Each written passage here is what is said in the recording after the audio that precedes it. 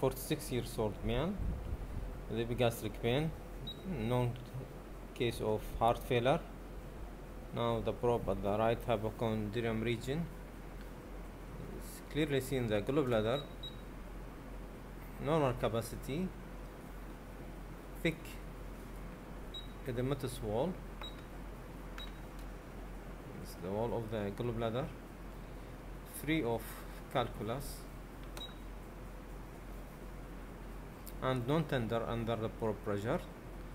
Morphy sign negative. So this is not an inflammation of the gallbladder. You can see at the Morphy pouch there is amount of free fluid, ascites, and clearly seen in the pelvic region there is also amount of ascites.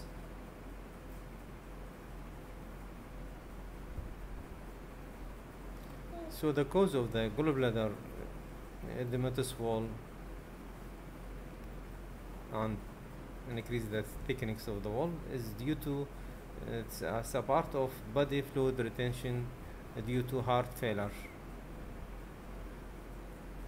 The liver size also increased. It's about 17 centimeter in diameter. So it was a case of gallbladder edematous wall and decrease the wall thickness due to body fluid retention in non case of heart failure.